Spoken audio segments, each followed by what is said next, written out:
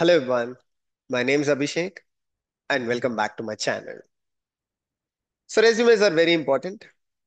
Whenever you apply for a company, the very first thing that you do is you submit your resume to the company, and only if they like your resume, they get back to you, or you attend an interview with the company. While everyone knows this, still a lot of people do common resume mistakes. In today's video, I will talk about 6 common DevOps and Cloud resume mistakes. Yes, this video will focus on DevOps and cloud enthusiasts. Make sure you watch this video till the end. Even if you're a fresher or an experienced person, I'm sure you will find this video insightful. Let's get started. So the first mistake, which is a very common one by experienced engineers, is they add projects that they learned from YouTube, Udemy, or other sources to their resume. What do I mean by this? A lot of people plan to transition to DevOps. They plan to transition from QE, non-IT, development, and other streams. Now, during their period of preparation, they learn fundamentals from YouTube channels and they learn projects from the YouTube channels or any other sources. Now, the projects that they have learned, something like a 3-tier architecture deployment or maybe a 2-tier architecture deployment, they put the same things in the resume. Now, this is a very bad mistake that you can do. Recruiters as well as interviewers instantly understand you don't have experience working as a DevOps engineer in the past. So, if you're an experienced engineer and if you're planning to show your experience in the DevOps and cloud field, do not do this. Now, you might ask, but what should we actually show in the resume? So, you can showcase things that you have learned from YouTube, Udemy sources, but showcase them as day-to-day task. For example, going back, a 3-tier architecture deployment or deployment of multiple microservices can be added as a point to your resume. Or infrastructure as code, the infrastructure that you have created on AWS, infrastructure that you have created on Azure, add it as a day-to-day task. Or cost that you have optimized for your organization, add it as one of the achievements that you have done. But do not add them as projects in your resume. But what should be your project then? Your project should be the client that you're working for. Imagine this, or let's take a scenario. X person is working in TCS, and this person works for a client called Ericsson.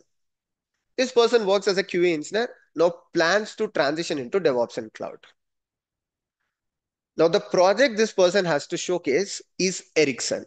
And as part of TCS, what do they offer to Ericsson? Or what services do they provide to Ericsson? That should be the project. And as part of the project, add the day-to-day tasks as CI/CD, add the day-to-day task as Kubernetes management or cost optimization, deployment of microservices, everything that you have learned from or anything that you have learned from YouTube or other sources. I hope it is clear. Now, the second mistake or second common mistake is same resume to n number of opportunities. This mistake is specially done by freshers. What do I mean by this? We all know job market is harsh for freshers, unfortunately. So these days, freshers keep applying for lot of opportunities that they see on the internet. So instead of being choosy, they plan to apply for multiple opportunities so that they at least see some chances of getting an interview call. Now, this is also a good approach. You should be applying for as many opportunities as possible because the competition is high. But remember one thing, you should not spam recruiter's mailbox. There is a high chance you can get blocked. Instead, curate the resume according to the opportunity so that resume is found as an apt one by the recruiter. If the job opportunity talks about cloud formation template, and if you keep adding points about Terraform, or you have a standard resume that you have prepared 6 months back, which has a lot of points about Terraform, and you spam the recruiters with that, even recruiters who are looking for cloud formation template, it's an instant rejection. And also, there is a good chance you are blocked for spamming the recruiters. So, what I'm trying to say here, prepare a standard resume with all the key skills, but every time you apply for an opportunity, make sure you look at the job description, make sure you understand the important points from the job description, and make changes to your resume accordingly. This is the second common mistake. Now, the third common mistake, especially in 2025, is not having a GitHub profile. Remember, GitHub is the new resume these days. If you are a fresher, you should have a very strong GitHub profile. Even if you're an experienced engineer, you should have a GitHub profile with the challenges, the troubleshooting that you have done, or something you have done to upskill yourself, or few projects that you have done to upskill yourself. So keep adding things to your resume and keep adding things to your GitHub and add your GitHub handle to your resume. Just like how you have your LinkedIn handle, just like how you have your certifications, also have a section for your GitHub handle. Just put it below your LinkedIn handle. Now, the fourth common mistake is copy pasting. Be very honest. How many times have you done this? You have seen some random person cracking an opportunity on LinkedIn or posting about their success on LinkedIn. You reach out to them, message them, ask them for their resume. How many times have you done it? I'm sure you must have done it a lot of times. It's good to take inspiration from someone, but do not copy paste their work because their resume is their journey. Your resume has to be your journey. Your resume has to be something that you have learned. So take their resume. If they share it with you, take it as an inspiration, but do not add points from their resume because you might get shortlisted, but when you sit in the interview, you instantly get rejected because you don't know what's in their resume. Don't copy paste resumes. Now, the fifth common mistake is multi page resumes. I've seen experienced people creating 5 to 6 pages of resume. Understand this, interviewer does not have a lot of time to read multiple resumes they get, or recruiters do not have time these days to go through multiple pages of multiple resumes they get. So try to create a crisp resume. If you are an experienced person, maybe you can keep it to 2 to 3 pages at the most.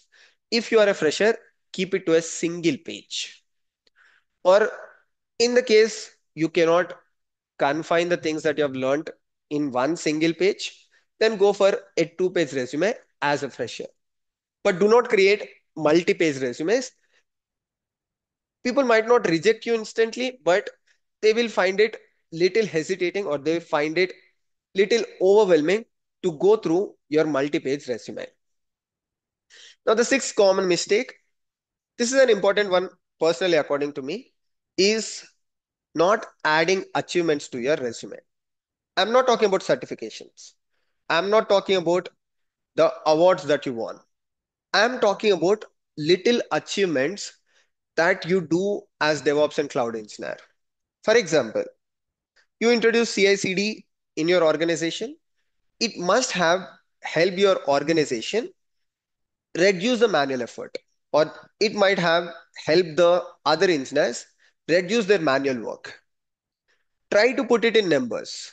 Introduce CI/CD, which helped reduce the manual effort by 25%, which helped them reduce manual effort by 50%. Try to show numbers. Introduce cost optimization using Carpenter, and now the cloud costs are cut by 25%. Try to put those numbers. Now, no matter what you're doing, I'm sure it must reflect in numbers. So try to show that numbers. It finds attractive to the recruiters and also attractive to the people who take your interviews. So these are the 6 common resume mistakes.